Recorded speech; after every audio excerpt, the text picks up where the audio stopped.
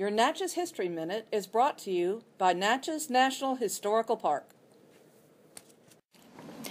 200 years ago today, March 12, 1816, a group of women called a meeting at the home of Mrs. Samuel Davis for the purpose of organizing and sponsoring a charity school for the benefit of the less privileged children in Natchez.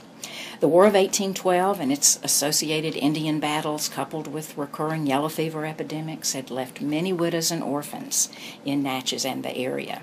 The women, who called the new association the Female Charitable Society, quickly moved to provide residential care as well as education. Today, that organization is the Natchez Children's Home Services, recognized as the oldest nonprofit agency in Mississippi and among the oldest continuously operated agencies of its kind in the United States.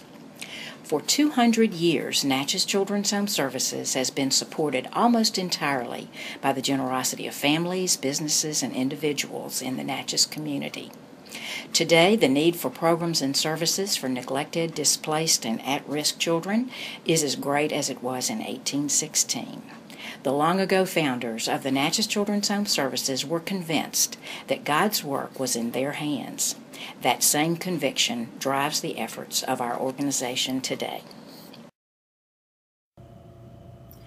I'm Nancy Hungerford, Executive Director of the Natchez Children's Home Services, and this has been your Natchez History Minute.